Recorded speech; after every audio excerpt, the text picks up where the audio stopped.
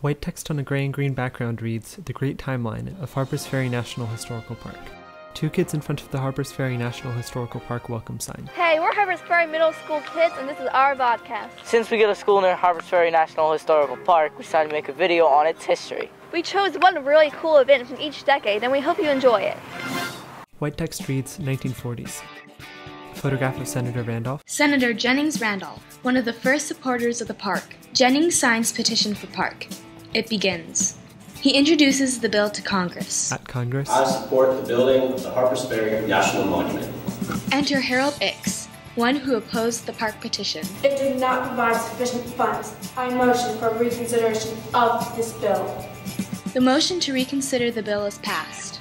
Finally, the park bill is passed. White text reads, 1950s. Two people in front of the ruins of the Harper House. The architect Archie Franzen and the historian Charles Snell inspected the Harper House and advised on its restoration. People at typewriters. They wrote reports about it. White text reads, 1960s. John Brown's fort moving on a truck. In 1960, the National Park Service acquired John Brown's fort.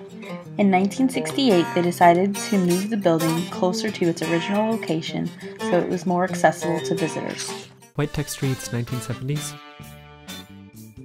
Kids slewed around a cardboard cutout of Jimmy Carter. In 1978, Jimmy Carter visited national parks in the area, including Harpers Ferry.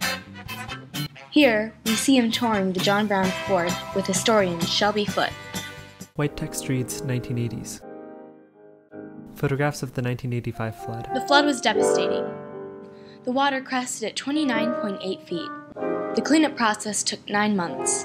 The flood yielded some positive results in the end. It helped them better prepare for the next flood. White text reads, 1990s. The Harpers Ferry National Historical Park 50th Anniversary logo. In 1994, Harpers Ferry National Historical Park celebrated its 50th anniversary. White text reads, 2000s. People cut a red ribbon outside the Meriwether Lewis Museum. Did you know that Harpers Ferry has a Lewis and Clark connection?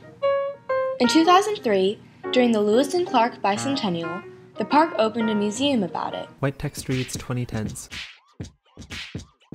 White text reads, 17,000 YouTube hits, 400 volunteers and participants, 37 videos, 8 years, 1 vodcast. White text reads, the future. We asked Park Superintendent Rebecca Harriott, what changes do you plan to make within the next decade or so for the park? Superintendent Harriott? Now, the thing that we want to do, though, is to try to expand our educational programs and expand our programming so that the public can have more access to these resources and so that the public will have a better understanding of the importance of the resources at Harpers Ferry so that they will, understand their history and understand why we do protect them for them. White text reads, directors Amy Ballard, Tyler Schwartz, videographers Natalie Newton, Will Ricketts, film editor Tim Osterreich, costumers Jessica Heffern, Sarah Offit, actors Jonathan Hornbuckle, Alex Dreyer, Amy Hernandez, Raven Ricketts, Nikki Deffabaugh, Amber Simpson, with Jimmy Carter cutout, and narrator Alicia Fishman. Special guest Park Superintendent Rebecca Harriott. Credits continue for several more seconds, after which appeared the 2016 National Park Service Centennial logo in the Find Your Park logo.